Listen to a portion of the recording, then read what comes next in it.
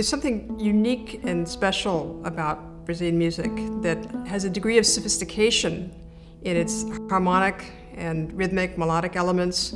So I think that it really speaks to people of all cultures.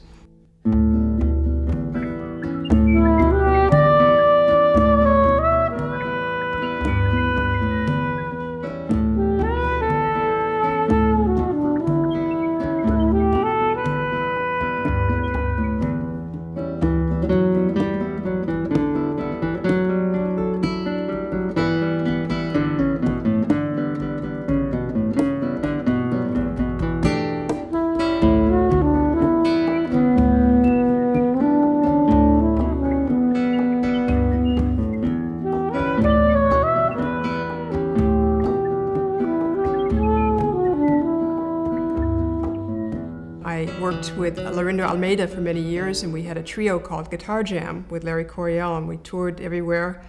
And I really learned a lot about playing this kind of music. It's got intricacies of style that are hard to capture just by the page. You really need to be immersed in that language. Well, I've had a love affair with Brazil and Brazilian music for over 30 years, since I first went there in the 60s and lived there for almost a year. And have known a number of wonderful Brazilian musicians, and in the forefront of them is Tiago de Mello, whom I met about 10 years ago.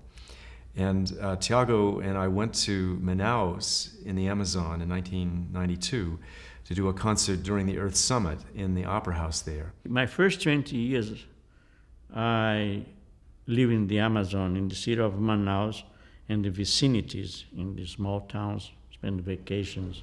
And we mean the jungle. And the means of transportation were boats or canoes. So that's why I have a song called My Canoe.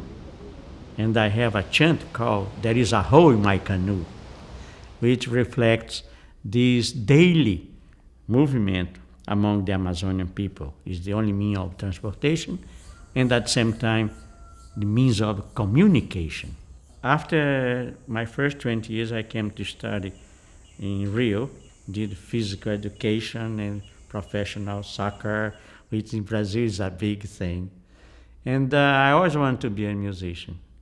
And only when I left, I came here in New York when I was 33 years old, that I started studying music and eventually abandoned everything. And up to this date, that's what I'm doing.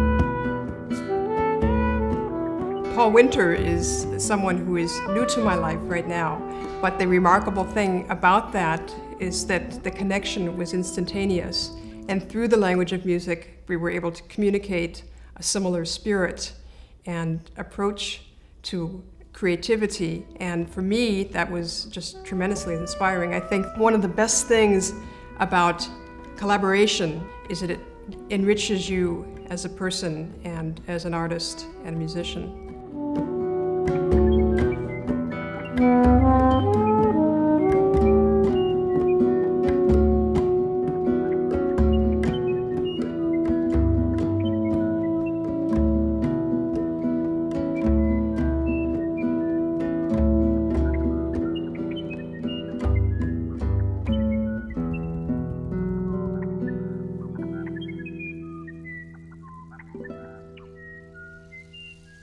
And Tiago, this is now a story of over 11 years that I've known him, and it has changed my playing dramatically. It has made me much more aware of the counterpoint of rhythm that you can find in a single measure, in a single phrase. He has an enormous ability to bring out things you didn't even know were possible. And as that is happening, it adds a completely new dimension to how I would play a piece.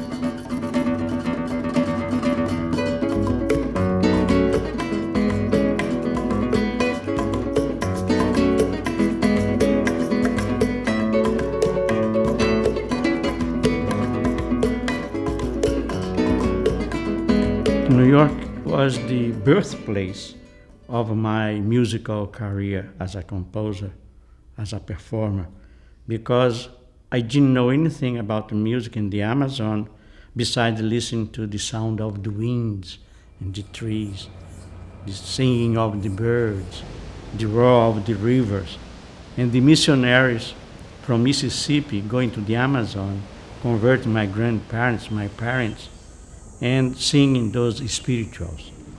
And the spirituals had a great deal to do with the African elements that came from Bahia through the north of Brazil, to the Amazonian region, during the rubber plantations. And that the mix of this culture was the influence that I used later on when I came to New York and studied music.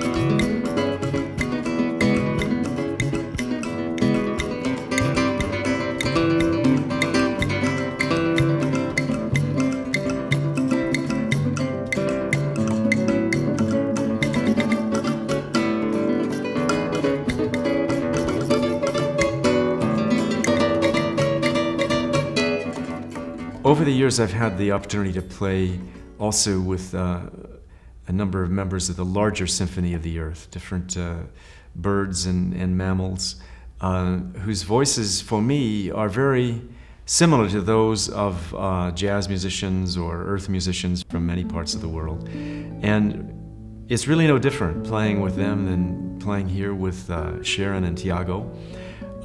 It's simply a matter of listening and interacting in a certain way, and being part of the same community of life, the symphony of life.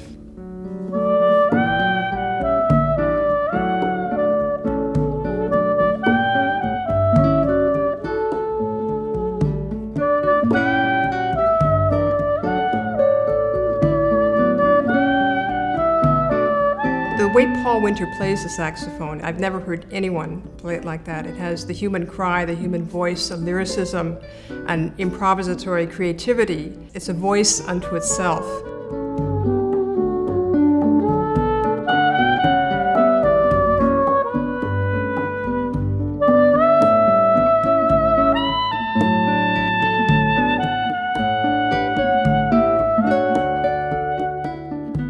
For this CD, I prepare special songs. They are catchy, melodic sounds, but they reflect also a sense of where I come from musically, and how this environment in the United States, mostly New York City, which is a different jungle with different animals, helped me to create this music.